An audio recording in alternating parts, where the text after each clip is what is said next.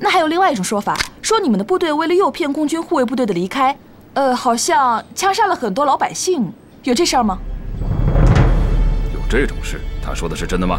没有，这一定是谣传。这会儿共军呢，都换了便服，以掩人耳目，所以会让人误以为我们杀的是当地的老百姓，明白吗？啊，刘师长、韩科长，你们别太紧张了。这个问题啊，只是咱们私下交流一下。其实啊，这个稿子呢已经排版复印了，就以韩科长的军情简报作为基础，咱们稍稍的做了一下修改。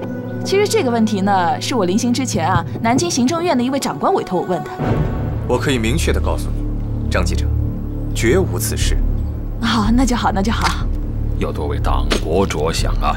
啊，好，抱歉，张小姐，我现在呢还有军务在身，先失陪了啊。好。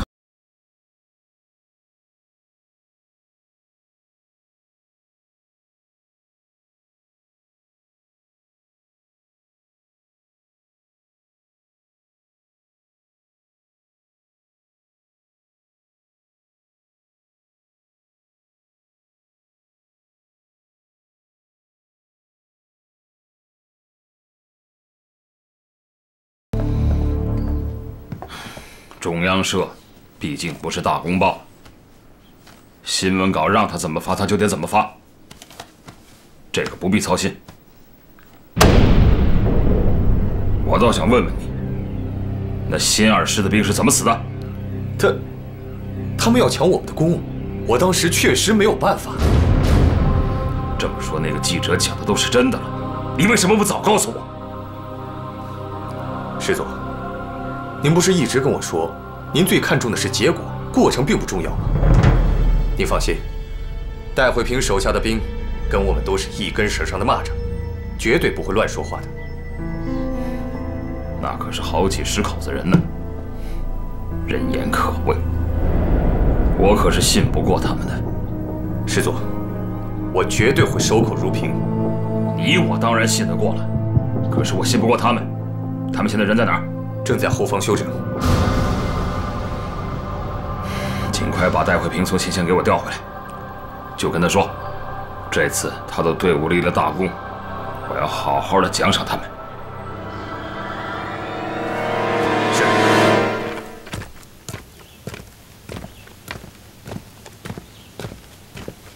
立正，上去。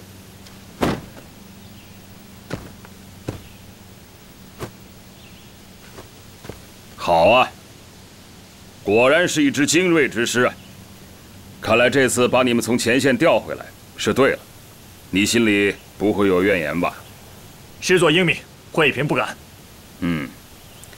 听说你这支队伍里个个都是神枪手啊，这次截杀匪首几乎是弹无虚发，市里面全都传开了啊！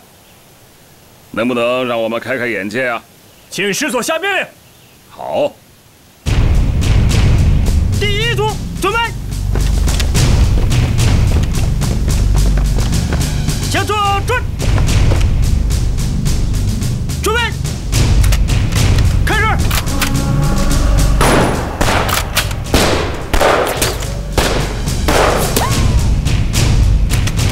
向后转，1号释缓，2号释缓，3号释缓。4号释缓，5号释缓，6号释缓，7号释缓。还有这种打法？报告师座，军校教官说得好，战场上瞬息万变，没有时间让他们从容瞄准。战场上开枪杀人，靠的是瞬间与目标之间建立的感觉。第2组准备。向左向右转，准备。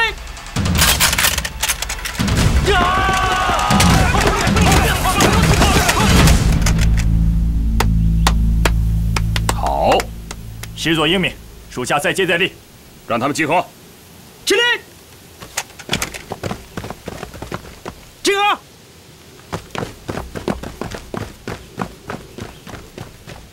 向左转，向右看齐。向前看，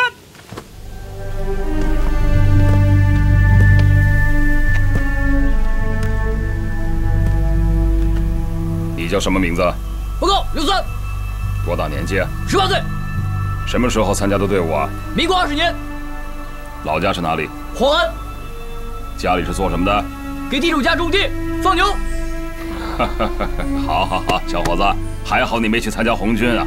报告长官，是有不少人参加红军，可是我的命是戴长官救的，他上哪儿我就跟他打。好。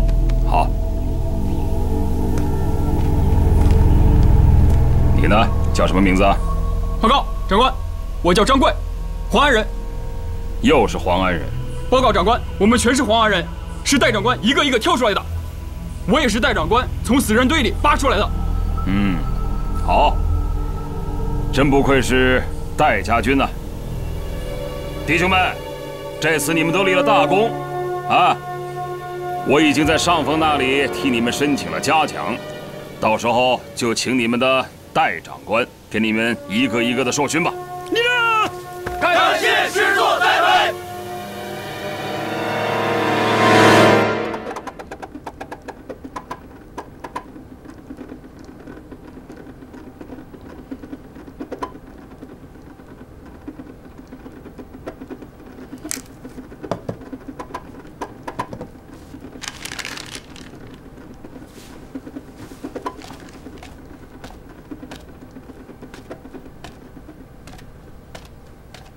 报告师长，总部那边传来的消息。师长，总部说什么？翟业兵同志的牺牲，影响很坏。敌人把他的人头挂在了阵地上，还拍成了照片，在各大报纸上大肆宣传。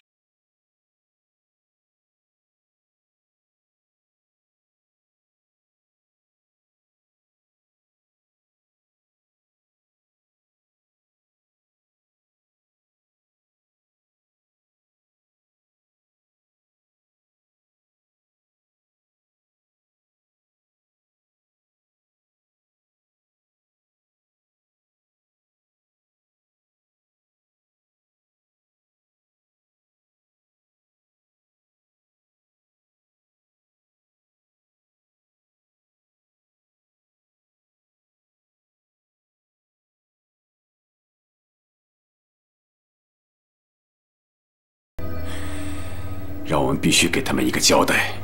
交代什么？就是说，一定要枪毙违令，离开翟业兵的护卫同志。可是他们只是教条主义啊，他们能去枪毙一个已经牺牲的同志吗？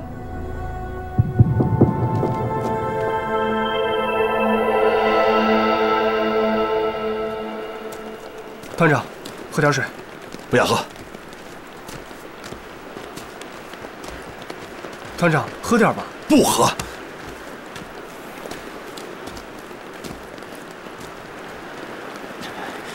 混蛋！告诉师长让你们停止进攻。什么？停止进攻？我告诉你，这个真不怪我。这白狗子修的工事太好了，这山都让他们挖空了。我一早冲了4次，冲了4次。现在师长顾不上你这头了。刚刚总部首长来电报了，说什么了？他们说，安娃子擅离岗位。安娃子怎么可能擅离岗位呢？我也不相信啊。但是现在，上级领导下令要枪毙他。枪毙他？安娃子找到了没有？哎，行，你赶紧撤吧，马上到师部开会去。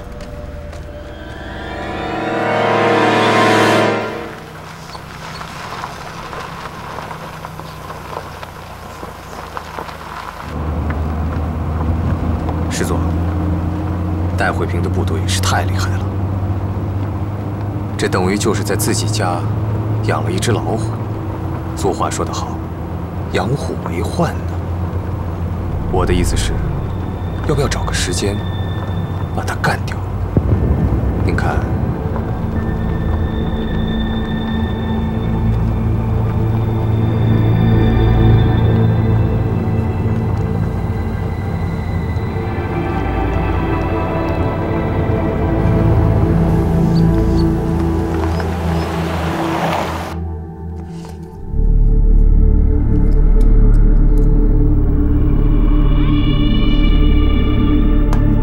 现在在哪里啊？戴长官奉您命令，再给少副写报告。去把他叫来。是。等等，我自己去吧。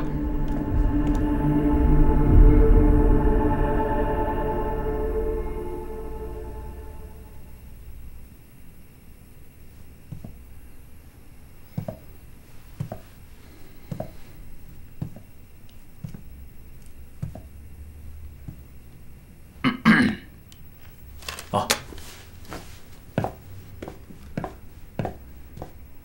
师座。写报告呢？啊，是。这边请。好。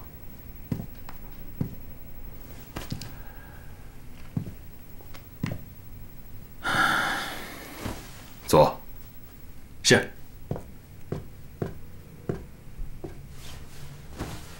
正在写有关你们连队击毙共军副政委的报告是吧？是，师座。看来啊，南京对你真的是很器重啊。这份报告本来由韩科长写的，但是他们最后还是指定你来写了。此次行动由韩科长全权负责，我已经将实情写进了报告里。卑职绝不敢贪墨一点功劳啊。韩科长嘛，他只是个指挥官，真正漂亮的仗还是你带出的连队打得好嘛。所以你的功劳啊，一定得记进去，不能回避啊！是。不过，看来南京好像是对我们有关击毙友军这件事情的报告，似乎不大认可呀。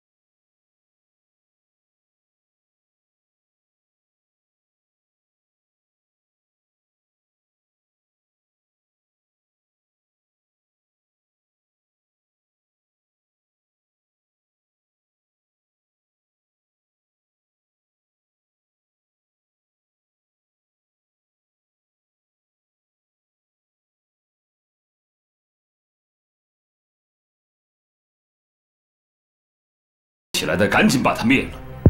那我们该如何灭掉他呢？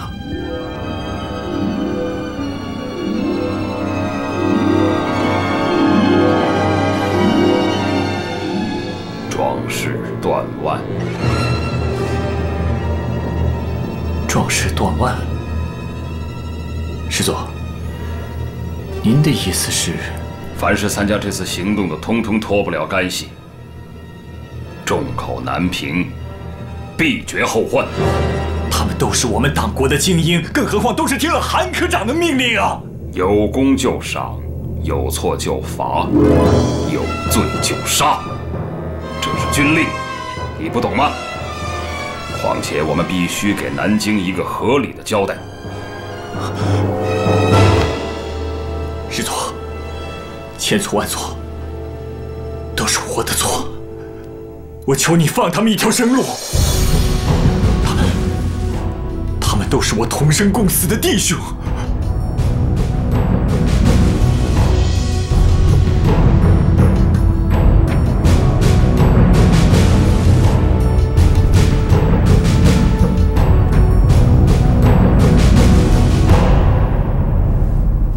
是要自己的前途，还是陪着他们一起死？你选择吧。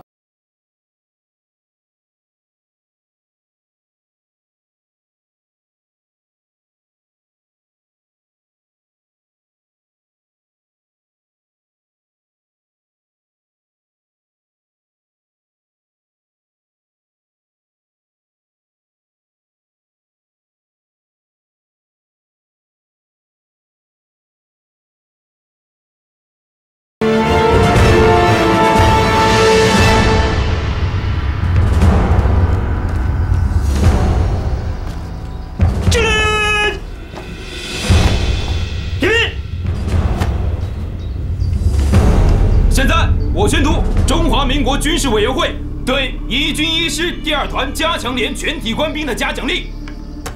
嘉奖令：一军一师第2团加强连全体官兵千里奔袭，击毙匪首，鼓舞全军，震动全国，劳苦功高。特为所有参与此次战斗之党国英雄颁发9等云辉勋章1枚，以资嘉奖。中华民国军事委员会，湖北剿总司令部。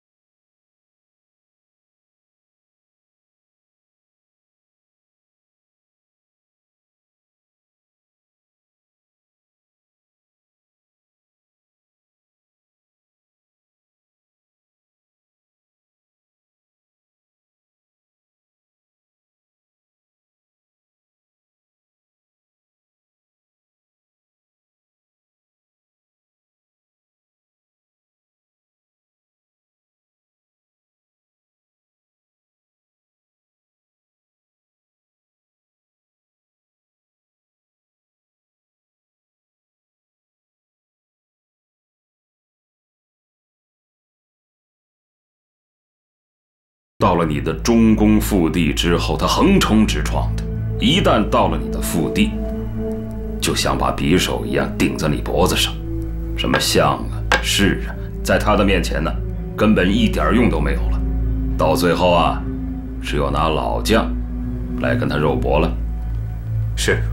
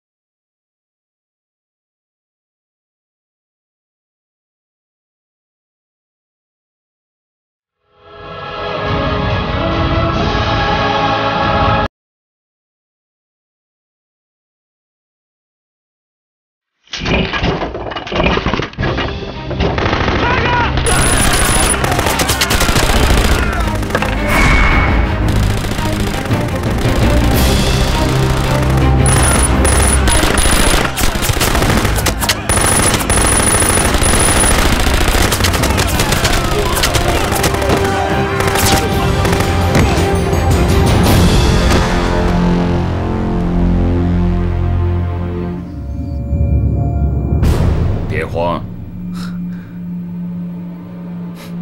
你可是走错一步，全盘皆输啊！将军，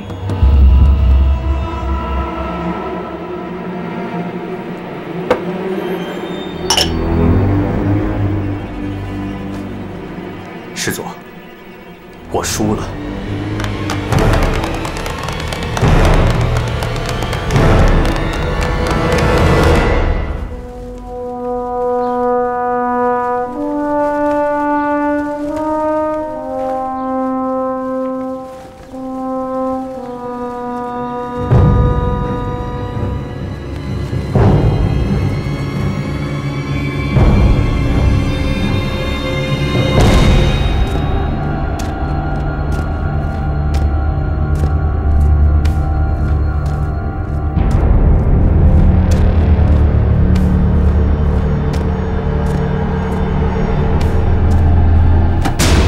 难得呀，啊，咱们还能偷得浮生半日闲，在这里下盘棋，这一切都得谢谢韩科长啊！你剿匪有方，歼灭共匪首领。不过你虽然棋下的不好，可是剿匪这件事情确实是立下大功。我已经向剿总上报了，升你做我的正式参谋长。谢师座。 不过正式委任状还没有下来，可是在此之前，军饷照参谋长的级别下发。啊，这个你就得再忍段时间了，忍忍啊。好。报告，进来。报告师座，第2团加强连全体队员颁奖及处决。 已经全部执行完毕，向师座复命。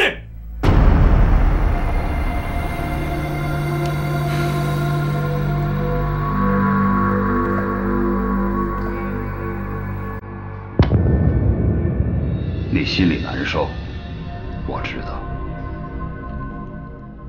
可是公必赏，罪必杀，军法无情啊！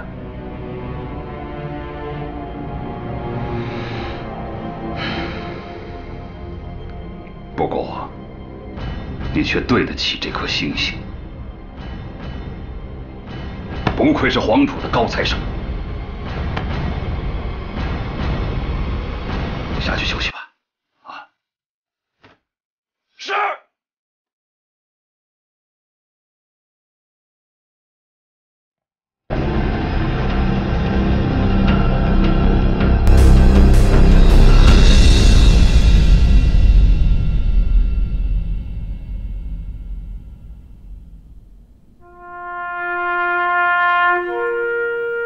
你们都叫什么名字？哪里人？报告，我叫刘三，黄安人。报告，我叫郑慧，黄安人。报告，我叫李福明，黄安人。报告，我叫王宝柱，黄安人。报告，我叫刘顺子，黄安人。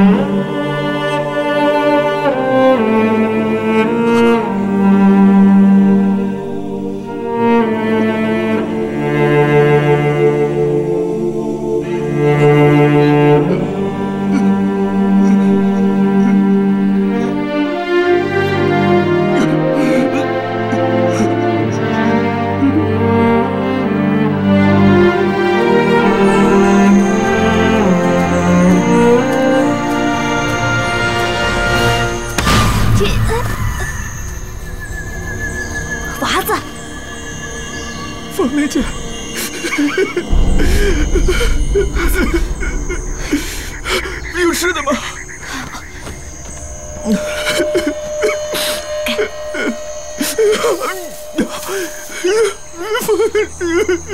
凤莲姐，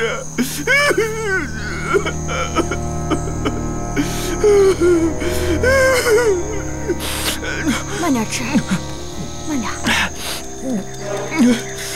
喝点水。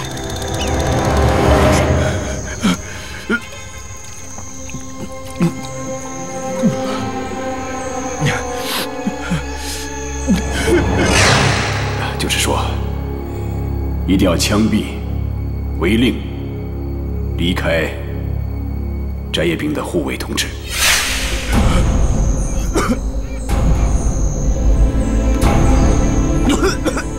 娃子，你现在还不能回来。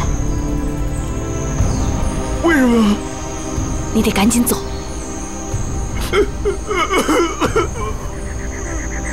我好不容易找到你们，就让我走啊！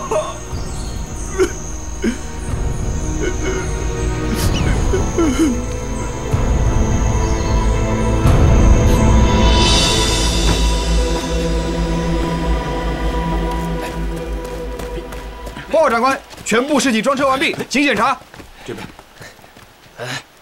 满编是100个，上个月阵亡了27个，后来又死了6个，对吧？长官，您记性真好。还有5个呢。长官，长官，这还有5个。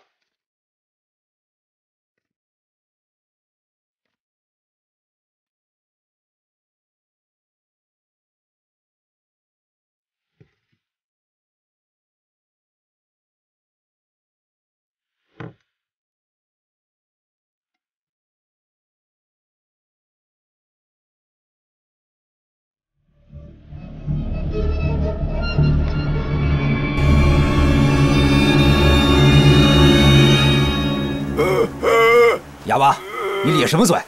鞋弄得不好是不是？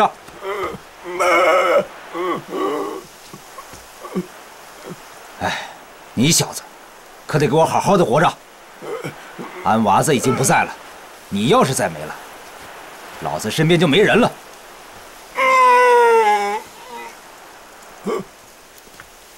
哎，哑巴，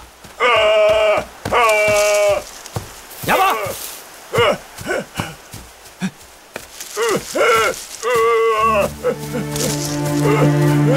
哑巴，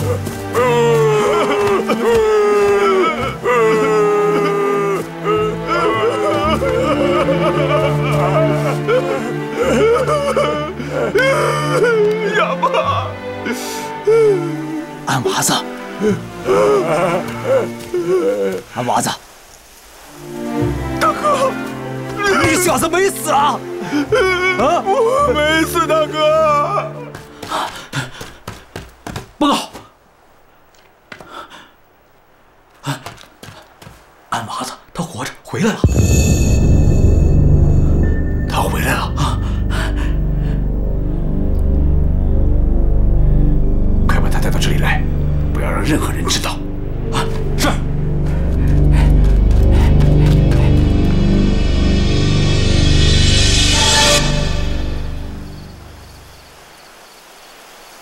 事情就是这样，我中枪昏了过去，白狗子没发现，可能是我命大，是当地老百姓把我救起来，等伤好了点儿，能下地走路了，我就赶紧来找你们。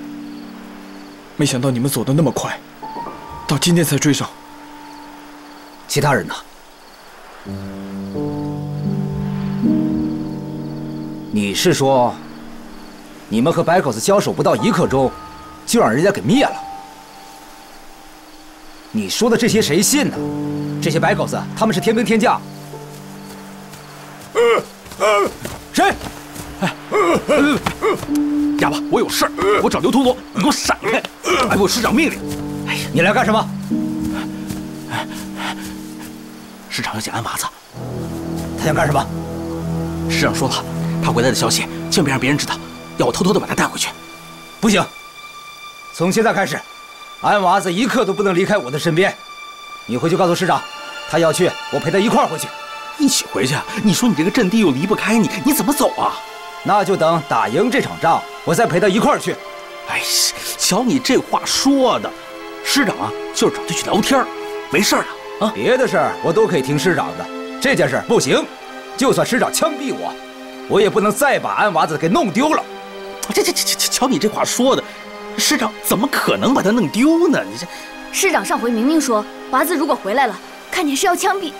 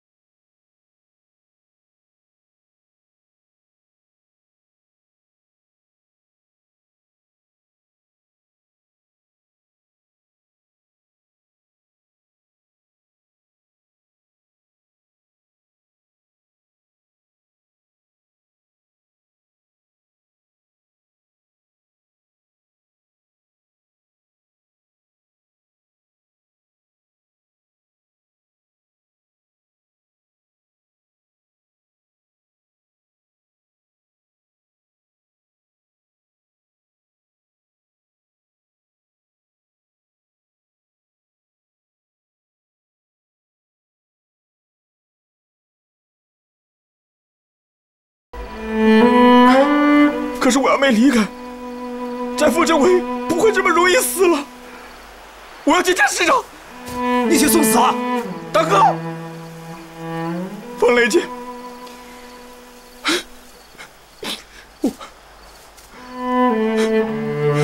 我爱娃子，从来没有像今天这样后悔过。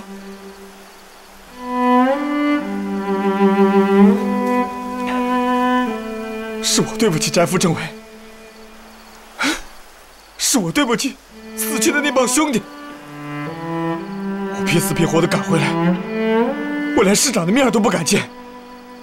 那我怎么对得起翟副政委？他的头可还在对面的阵地上挂着呢。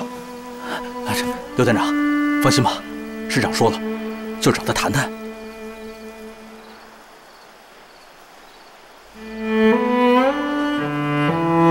法力，阿娃子，走吧。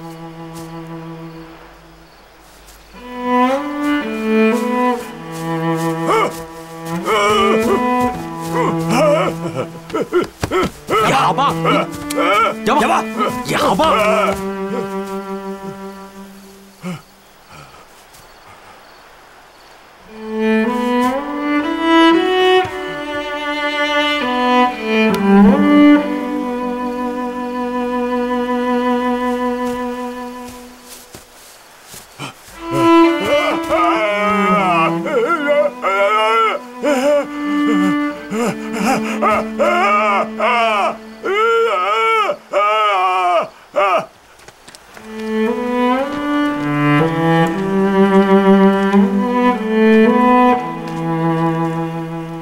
阿娃子，进去吧。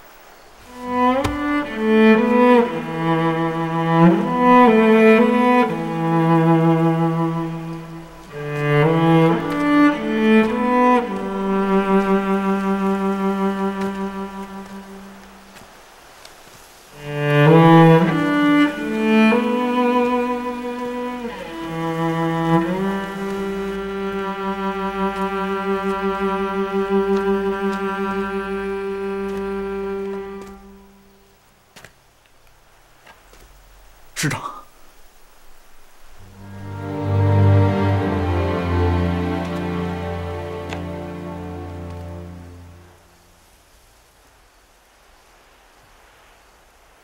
把真相都告诉我。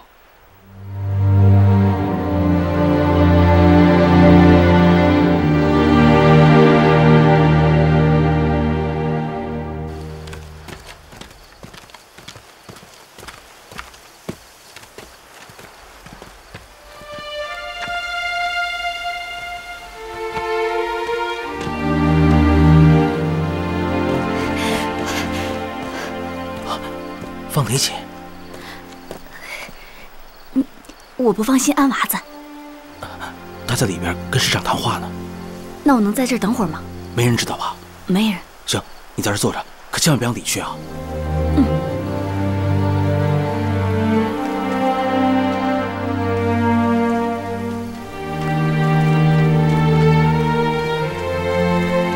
师长，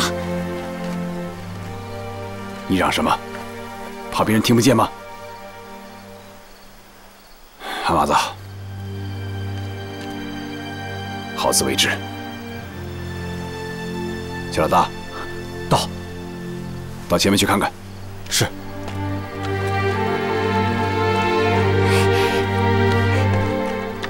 哎，师长说啥了？说啥了？师长让我走。走是啥意思啊？他说让我离开部队，改个名字，跟谁也别说我参加过工农红军。这，那你咋打算？师长说，除非战俘政委活过来给我证明，要不然那天发生的事谁也说不清楚。上级下了命令，我要死了就算了，如果我没死，做抗命处理，就地枪决。我这些都知道，那谍报是我收的，我是问师长的意思。师长他舍不得杀我，可他也没办法留我，他让我趁天黑赶紧走，跟谁也别说，隐姓埋名，平平安安的过一辈子。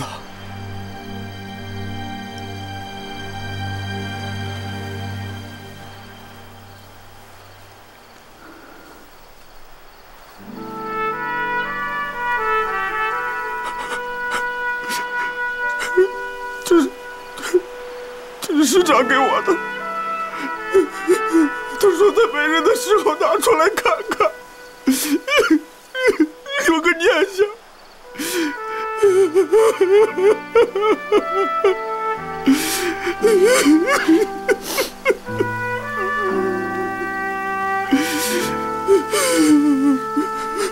那你现在咋打算？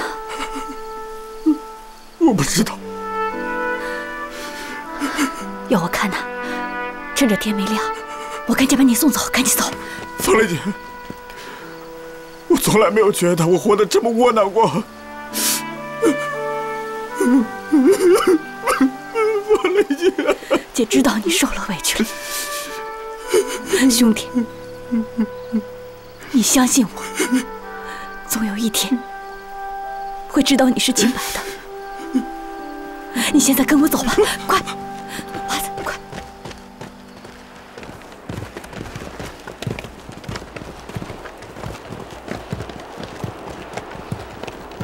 陶佐，好，好，你们先下去准备吧。是。陶佐，不，吕佐，上峰终于把您提拔成少将旅长了。我从来都没有想过，我被升为少将的时候，却是这样的心情。吕佐，你不高兴啊？高不高兴，已经不重要了。反正这也是我在刘玉民手下打的最后一仗。咱们真的要走了？太好了！好了，不说了。战事怎么样了？吕佐放心，我们修的工事可谓固若金汤，共匪根本就打不过来。很好。那个共军副政委的人头还在阵地上挂着吗？师座说了，这样可以有效地打击共军的士气。他还说，让吕佐不必顾虑，一个共军匪首，哎呀，死不足惜。何必如此？他是个有尊严的军人。去，你传我命令，上前面去，把共军战叶兵的人头给我拿下来，好好埋了。吕佐，您可不能这样，咱们现在毕竟还是刘玉民的下属，他总不能为了这事儿把我给毙了吧？